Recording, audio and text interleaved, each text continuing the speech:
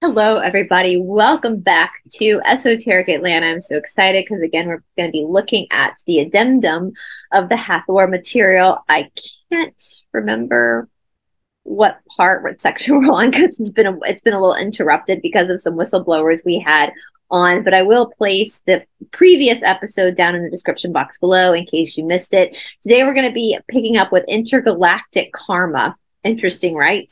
On page 197 of the Hathor material. This is a very complex issue because you have so many intergalactic streams or genetic lines present on your planet. And not all of those are not all of those physically on your planet are human, even though they may look human. And that's the thing, you guys. That's why planet Earth, from what I understand, that is what why planet Earth is such a prize, is because I've said this before, the 12 tribes of Israel, the good tribes of Israel, are the galactic tribes. Jacob's descendants from the Bible, Jacob from the Bible, that's the controllers. That's the 13 families that are the controllers. Jacob was a Satanist. Pretty clear in the Bible that he would not worship in the same God that I worship. At least my God doesn't demand burnt offerings to Moloch or Yahweh, because Yahweh is Moloch. So we are the genetic makeup of all these different intergalactic beings. That's why we're so special and why we're so powerful. This is an odd thing to consider in terms of the karmic laws of the universe. All civilizations, whether galactic or terrestrial, have to work out their karma. So there are multiple levels of karma being worked out through the solar system, this galaxy, and this universe. It is so complex that we almost would not wish to comment on it because it would take up too much time. It would not serve the individual. And all karma is, though, is really is work. It's a cause and effect. It's your work. However, you can say that what is happening on this planet at this time is absolutely unique in intergalactic history. It has never occurred before exactly like it is occurring here and now. Consequently, as this planet goes up in frequency and all beings on it also go through the higher portal, karmic debts are being paid at very rapid paces. Observers from other realms are looking at the situation with great interest to see how fast karma is being balanced and how gentle or how violent that balancing is. It is of extreme interest to those observers who realize that the law of karma is an impersonal law of the universe, and where better to learn its pattern than here on Earth, where a hotbed of activity is occurring on many levels with the rapid paying and redeeming of karma. As karma is cleared, destiny can change. And in that regard, Earth is a focal point of intense karmic activity at the moment. And this again mirrors what the Law of One has said about what we're going through right now. This is the only time a planet has ever upgraded with living beings on it. Normally, when a planet goes through an ascension process, all the living beings on the planet have to get off the planet. So basically, we got to die in order for the planet to ascend. So this is the one time in galactic history that beings, living beings, as in humanoid, animals, plant life, can actually ride the roller coaster with Mother Earth. And that's why all the souls on the planet right now are high priority souls, and also some organic portals, which maybe by the time this episode is aired, we've talked about organic portals. That is an episode that I have coming up with a guest speaker to talk about what organic portals are. But yeah, that's why there's not many really many young souls on the earth right now, because what's happening right now is really intense, as you know. And so most of the souls here are equipped to handle what's happening, even though it doesn't feel like it sometimes.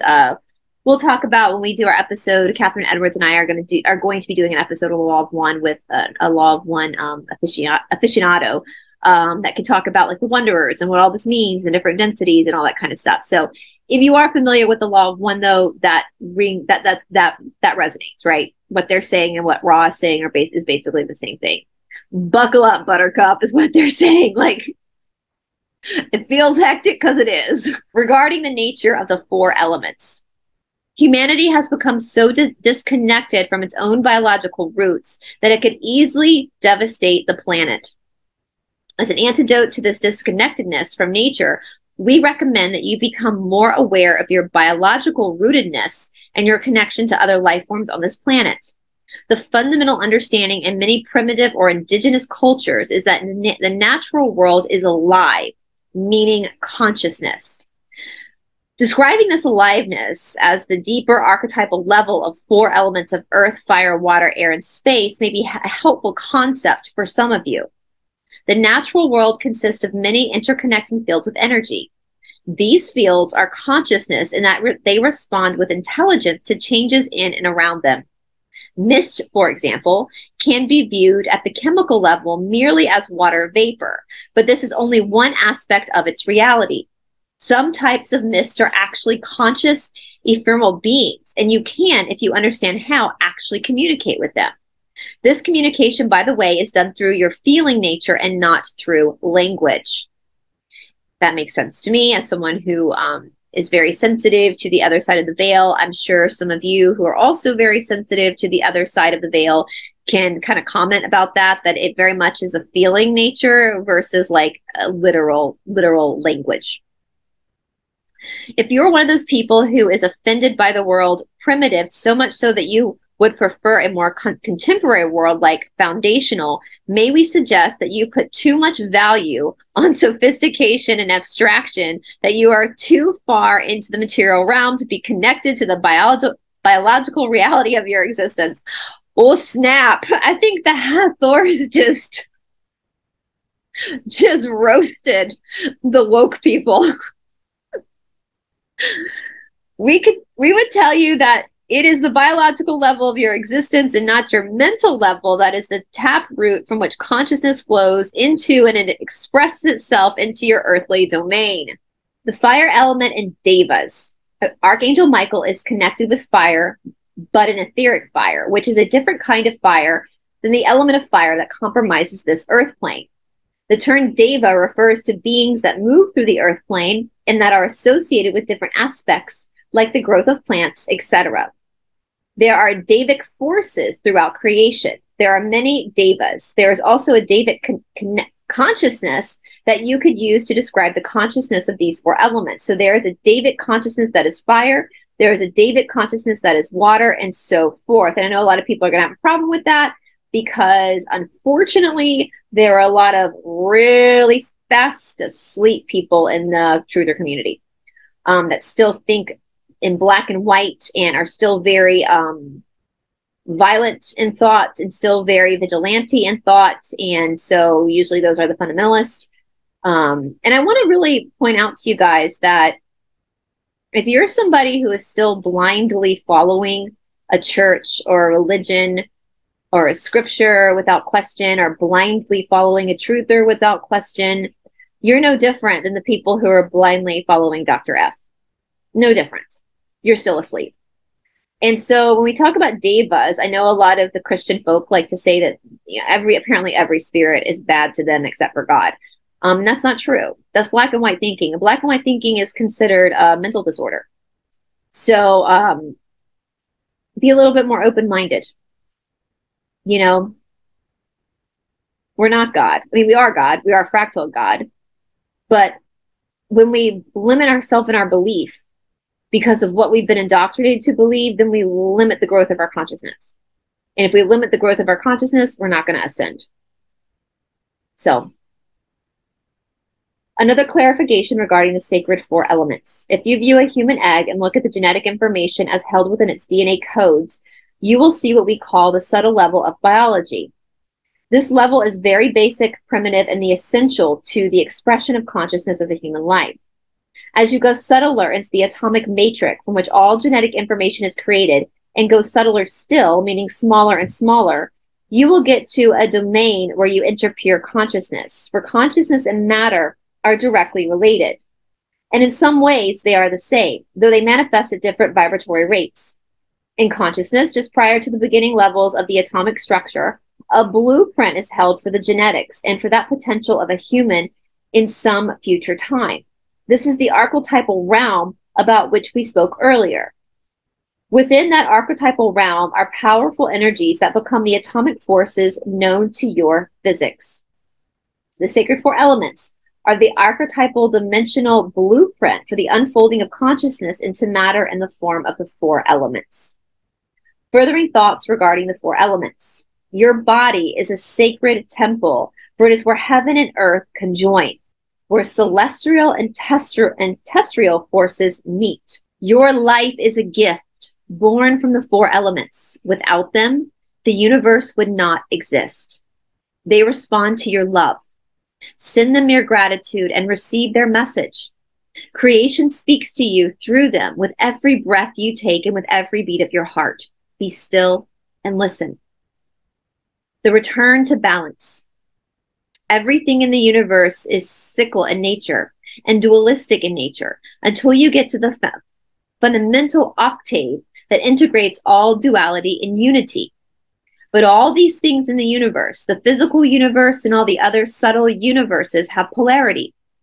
In terms of human metaphors, these polarities are masculine and feminine, or positive and negative electrical charges. We talk a lot about the polarity of third density on this channel a lot. That's where we get the friction, the opposing forces that give us friction. At the time of our coming to the early consciousness of mankind, before the time of ancient Egypt, your emerging consciousness was in touch with the great earth, which you might call Great Mother. The great religions of the past referred to the earth as the Great Mother. And so it was that early humans were deeply connected to this earth matrix, this consciousness of the earth as feminine. The feminine mysteries and the feminine nature were the fundamental expressions of consciousness at that time. Then as the feminine began to be overtaken by what could be termed as the masculine, we observed certain things occurring. Humans began a disconnection from the earth and a movement into autonomy. While it is important that mankind come to the realization of its autonomy, being disconnected from earth and from the interconnectedness of all life is very dangerous. In the formative period of Egyptian cosmology, the goddess Hathor was associated with the sky. It was later that Hathor became identified as the fertility goddess. It is no accident that her name and ours are similar. We seeded and assisted this early symbol of the feminine mystery. The goddess Hathor does have an independent existence separate from us, and she is what you might call an archetypal pattern.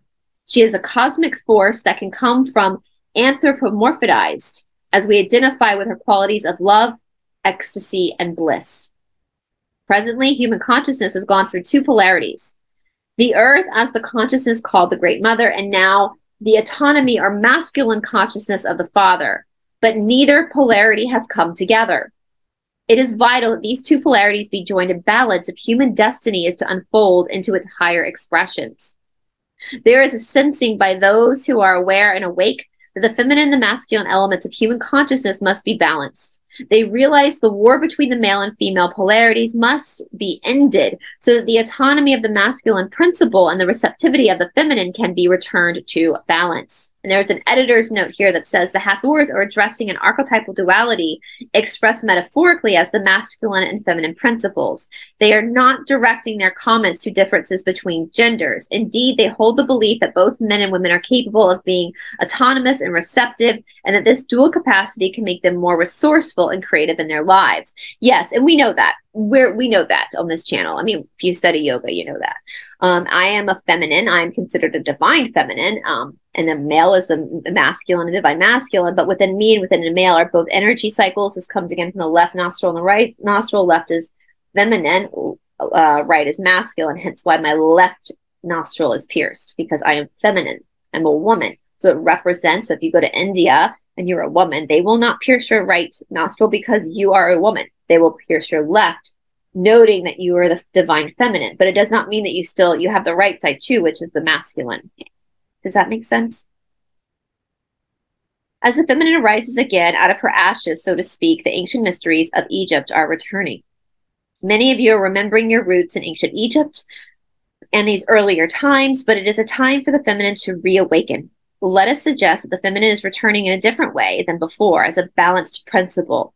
Not totally feminine, not totally masculine, but an endogenous merging into the two balance. And by understanding this, we can clearly see what the bad side of this war has tried to do to invert that. Because once again, the darkness cannot create anything. Let me repeat that again for those in the back who didn't hear. If you think that Lucifer or the Luciferians can create something, you're giving them too much credit.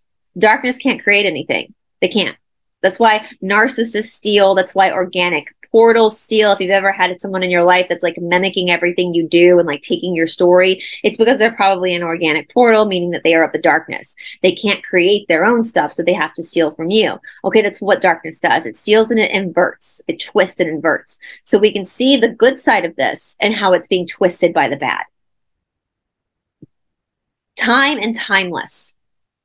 Our perspective is that consciousness expresses itself into and through matter, and that matter is then elevated by consciousness into it.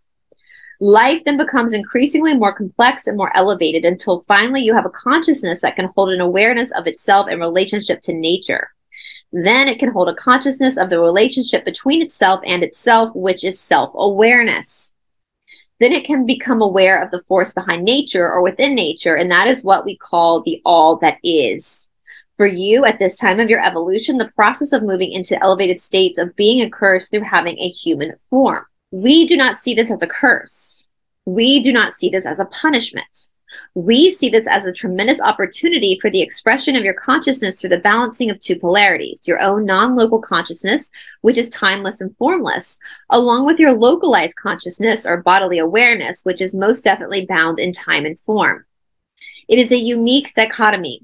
The pressure between these two, the part of you which is timeless and the physical part of you in time, creates the alchemical flow of magnetism, and out of the flow of consciousness can be elevated. Purusha Prakriti, Shiva Shakti, we talk about this all the time, right? That's what Patanjali says in the Yoga Sutras causes human suffering. You are living in a mortal body with an immortal spirit. Your body's going to die, your soul's not. But your suffering comes from the fact that you mistake who you are with who you are temporarily. So I see myself as Bryce, but Bryce is not forever. Bryce is just an illusion. It's not real. It's just an expression of my soul. And so what is real is the soul. But I don't see the soul. I see the illusion of self, the Maya. But within this dichotomy, as they're calling it, within this friction, this opposing forces, we're able to then realize the self that knows itself, the self that becomes aware of itself. The soul decided to do this, to put us in this little trick of illusions so that the soul could then know itself, so we can become aware, self-aware that there is a soul residing within the ego body, the false sense of self. Pretty cool, huh? It's so funny. I was talking to my boyfriend this morning about, yoga. The practice of yoga, it was the original conspiracy theory, right? Patanjali, the writer of the Yoga Sutras, he was the original conspiracy theorist. Because in order to practice yoga, you have to know that there's something wrong and that the world is an illusion. It's not real. So what is real? You're challenging the matrix when you practice yoga. You're challenging it because you're going, no, something's not right. What? It's that soul trying to know itself. The self is going, wait, this is actually... there's something wrong with this picture. You're starting to see the truth through the illusion, so you practice yoga in order to help you see the truth through the illusion. The new dimension which we speak of is a new understanding of time and space. It is an opportunity for individuals to pass through three-dimensional consciousness into fourth-dimensional consciousness and beyond. This shift into a new dimension occurs on many levels, so we will describe a few of its major attributes. One attribute of the new dimension is that of instantaneous manifestation. In fact, you can tell you're getting closer to this dimensional shift into the new dimension when events in your life move faster and the length of time between the moments you think or say something until the time it happens gets shorter and shorter. Many are already experiencing this. I just experienced this morning. I won't say what it was, but I was actually like gobsmacked. I experienced it a few weeks back when I was really like pissy about my laptop, and I just kind of threw my hands in the air. And I said, God, like, if you want me to keep making videos, if this is what you want me doing, I need a new computer. And lo and behold, that day, one of the students at AYA said, hey, my brother has a brand spanking new Mac computer with all the storage that he's giving away. Boom, there you go. So they're correct. There will be a new appreciation of the earth, and the earth herself will go through a radical change during which she will become more conscious. There will be a global connectedness of beings, and it will be as if all humanity becomes one mind and one consciousness. We say as if to indicate that we are using a metaphor. Individual consciousness and awareness will still exist, but there will also be the sense that there is one consciousness operating through complex diversity. There will indeed be a feeling of direct connection to one another and also to the earth. Instantaneous manifestation and global consciousness could be perceived as miracles by those who don't understand the principles involved. But when you understand the energetic principles that hold events together, you understand the acceleration of time that takes place as you enter into another dimension. Then it does not seem to be a miracle at all. It's just the way things are. Your transitioning into a higher dimension will involve all aspects of your being that resides within third dimensional reality. Regarding the human shift to higher dimensions, let us say another thing about human anticipation of shifting into higher dimensions. There are some who truly believe that by going into fourth dimension and beyond, they will leave their problems behind them. They feel that life's dilemmas will somehow be miraculously transformed so they won't have to deal with their current issues. These individuals are in for a surprise. I've said that as well. Thank you, Hathors. Thank you, Hathors. You got to work on your shit. It's not going anywhere. That's just your privilege. It is your privilege to work on your karma. No one's coming to save you. And that's your privilege, that no one is coming. You have to do it yourself. You were made to do it yourself. Your issues continue with you into consciousness no matter what dimension you go into. It's simply that you work them out in the vibratory field of that dimension. So our advice to you at this time is very simple.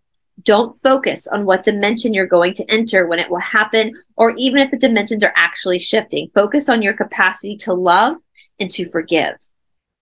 Do your work where you are, or as some of you are fond of saying, bloom where you are planted.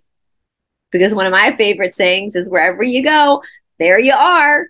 Doesn't matter if it's a new boyfriend, if it's a new house, if it's a new country, if it's a new job, if it's a new hairstyle. Wherever you go, there you are. Your problems only change when you work on them. Regarding the absolute and the relative realms of consciousness, the absolute realm of consciousness interpenetrates or permeates the universe. The absolute has no single location of its own because it is in all locations at the same time. It is both the quantum field and subtler than the quantum field that generates all phenomenon. The relative realm of consciousness is everything that exists as phenomena, including that which you know through your senses, because everything that happens is in relationship to something else. That's karma. Everything that happens is in relationship to something else. Karma, cause and effect, action, reaction. Nothing is truly independent. Everything is interrelated.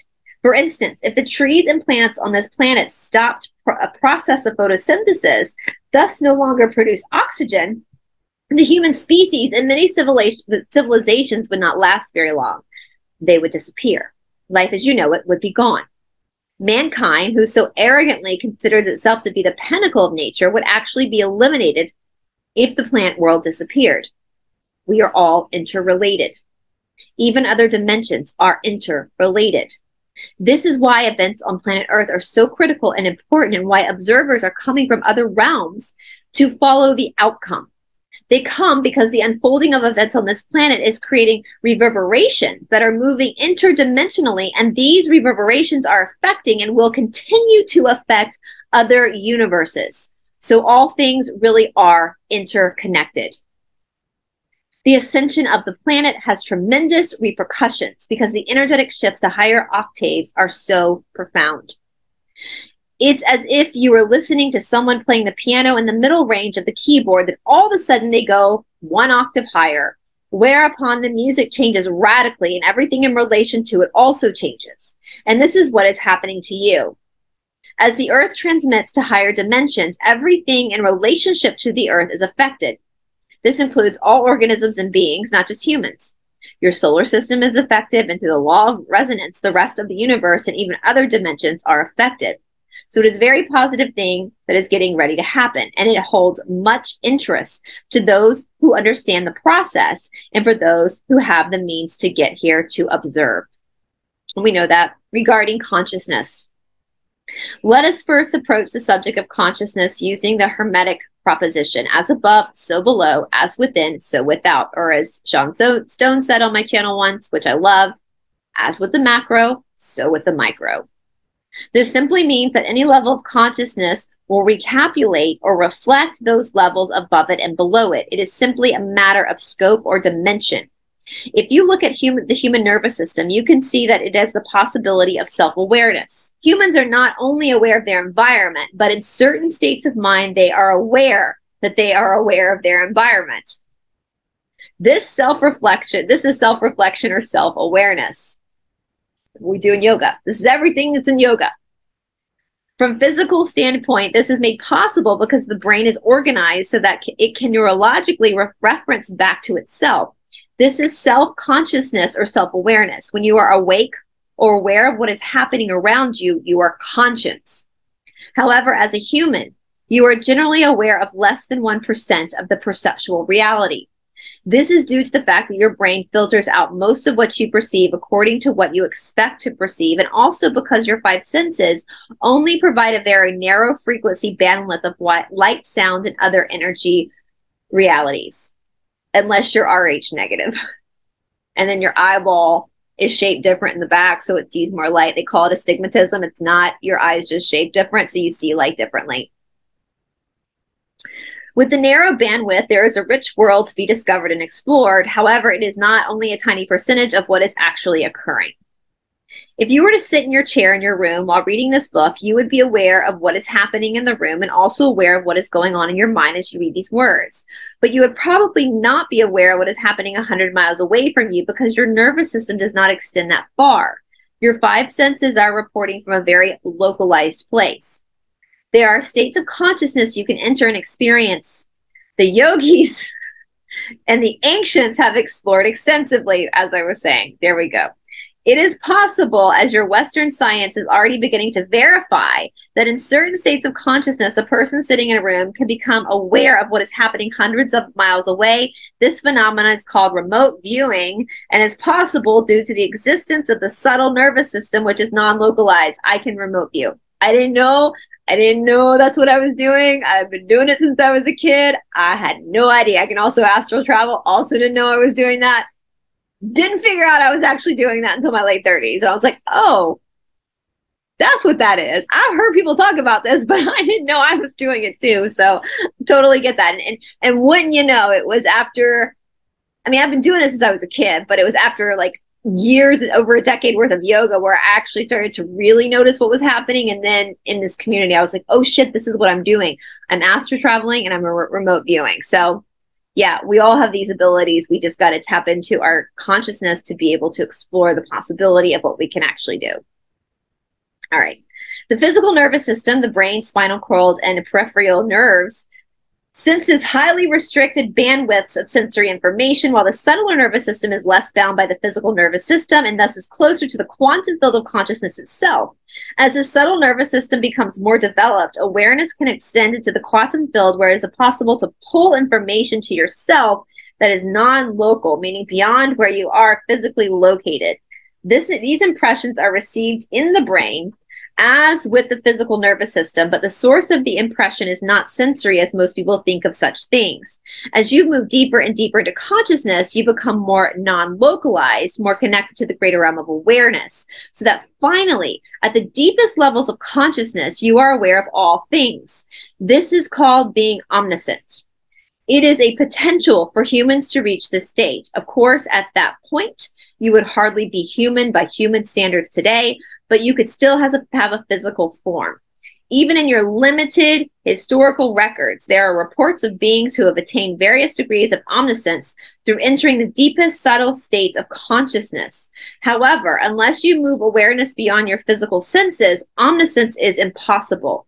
It is a matter of scope. By scope, we mean the territory of which you are aware. If you're focused on the words of this page, for instance, you will not be aware of your surroundings. If, however, you were to look around you, your scope would change, and you would see things that you were not aware of before. Consciousness is like this as well. If your focus is only the five senses, then that is what you will sense. Where the mind goes, that's where energy follows, right? If you develop your subtle nervous system as well, you will also begin to sense other levels of awareness. These other levels of awareness are part of the fabric of underpinning of the universe. But when your primary focus is the five senses, these subtle impressions are eclipsed. The principle of scope refers to which frequency, dominion you are attending to, where you put your attention, in other words. In terms of consciousness, the walls are very clear. The principle of scope determines that what you are potentially aware of. And if you expand the scope of your conscious awareness, then you will be able to enter the subtle realms of consciousness, the bedrock from which all things emerge into existence.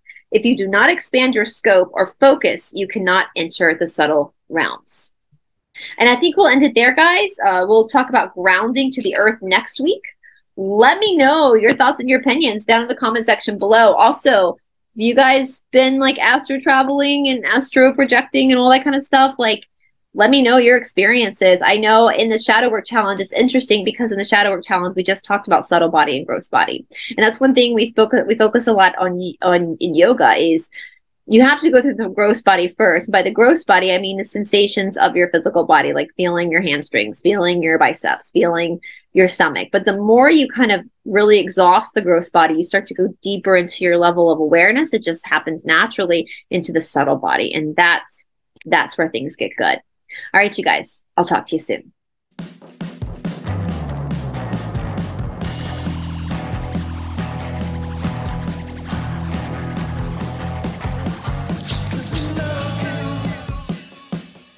Let me show you the sky below.